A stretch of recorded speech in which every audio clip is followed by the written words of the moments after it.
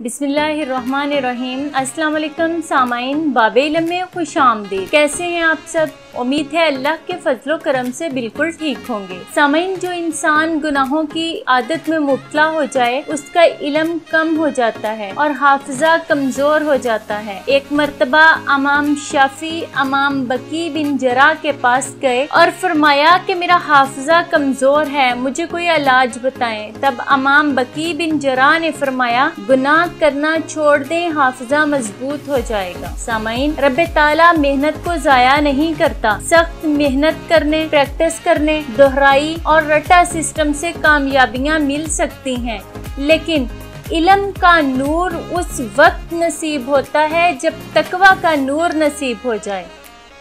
इंसान की ज़हनी सेहत का अंदाज़ा उसकी सोच और ख्यालात से लगाया जा सकता है और ज़हनी कारकर्दगी का अंदाज़ा इंसान की कामयाबियों से लगाया जा सकता है। कमज़ोर ज़हनी सेहत इंसान की सोचने की सलाहियत को मुतासर करती है। हाफिजा कमज़ोर हो जाने की और कौन कौन सी वजूहात हैं और इनका क्या इलाज है, कौन सा अमल करने से हाफिजा हमेशा हमेशा के लिए मजबूत हो जाएगा, ये सब जानने के लिए मेरी वीडियो फुल वॉच करें। मेरी वीडियो लाइक, कमेंट और शेयर करें। अगर आप बाबे इल्म पर नए हैं तो सब्सक्राइब करें और बेल आइकन को प्रेस करें ताकि हमारी हर नई आने वाली वीडियो के नोटिफिकेशन आपको सबसे पहले मिल सके। सामाइन, एक मर्तबा हजरत अली अलैहिस्सलाम मस्जिद में तशरीफ फरमा थे। एक शख्स आपके पास आया और बोला, ए अली अलैहिस्सलाम, मेरा हाफिजा कमजोर है, बातें भूल जाता हूँ और कुरान पाक याद करने में भी दुश्वारी है। तब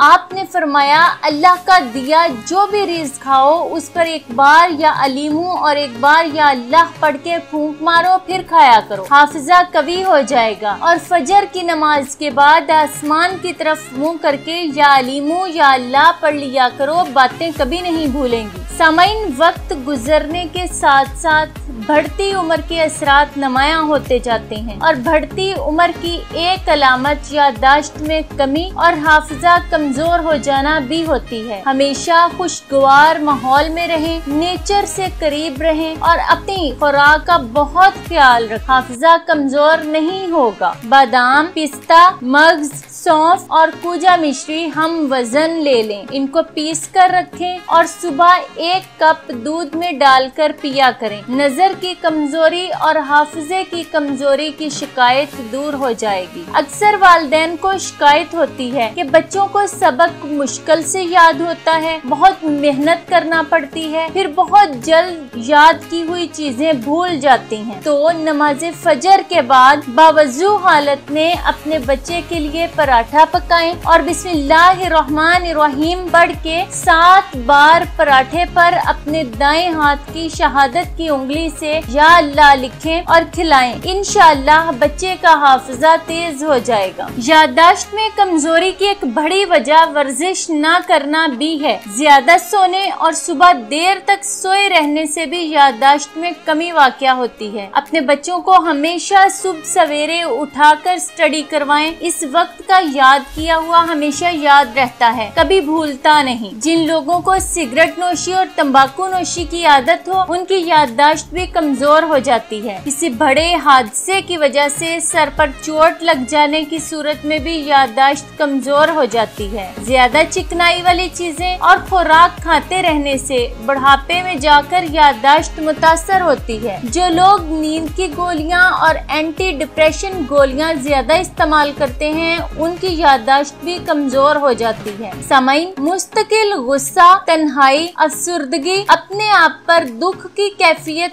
तारी करी रखना, हमेशा नेगेटिव सोचना, ऐसे अफराद भी भूलने की बीमारी का शिकार हो जाते हैं। मुस्तकिल हाई ब्लड प्रेशर के मरीजों की याददाश्त भी मुतासर होती है। खून में ग्लूकोज की मिकदार कम हो जाए तो भी याददाश्त में कमी वाक़या हो जाती है। सामाइन, डेली बेस पर सर में तेल की मालिश करने से हाफिजा कमजोर नहीं होता। सुबह निहार मुँह सेब खाने वालों का हाफिजा भी कभी कमजोर नहीं होता और और दिमागी कमजोरी को दूर करने के लिए गुलकंद का इस्तेमाल भी बहुत मुफीद साबित होता है। सामईन, खुली और ताज़ा हवा में वर्जिश करने या वॉक करने की आदत अपनाएं। हमेशा मुतवाज़िन ग़िज़ा इस्तेमाल करें। 24 घंटे में 8 घंटे से ज्यादा कभी ना सोएं। कभी भी बहुत ज्यादा पेट भर के खाना ना खाएं। अंधेरे में या सोने से पहले कभी भी टीवी, कंप्यूटर या मोबाइल का इस्तेमाल ना करें। इससे निकलने वाली शुआएं दिमाग पर बहुत बुरे असरात मुरतब करती हैं। हमेशा पॉजिटिव सोचें, दोस्त बनाएं। दोस्तों और रिश्तेदारों से मेल जोल ज्यादा से ज्यादा रखें। दिल की बातें और दिल के बोझ शेयर किया करें। अपनी गलतियों का फौरन इतराफ कर लिया करें और दूसरों की गलतियों को माफ करने की आदत अपनाएं। हमेशा हंसते मुस्कुराते रहें। सेहत अच्छी हो जाएगी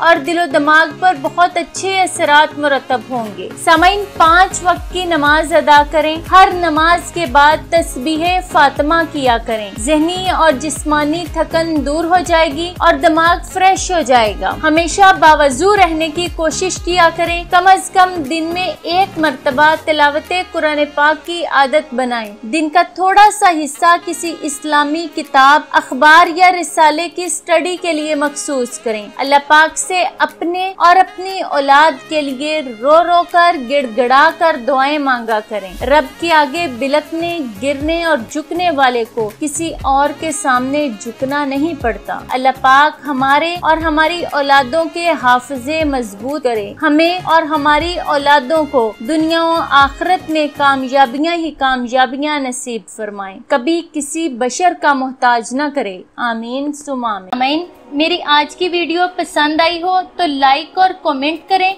और अगर आपने अभी तक बाबे इल्म सब्सक्राइब नहीं किया तो अभी कर लें और हमारे सब्सक्राइबर बन जाएं। सामईन, मेरी वीडियोस अपने तमाम व्हाट्सएप ग्रुप्स, फेसबुक, ट्विटर और इंस्टाग्राम पर शेयर करें। बहुत शुक्रिया। कल तक के लिए इजाजत चाहती हूँ। अल्लाह हाफिज।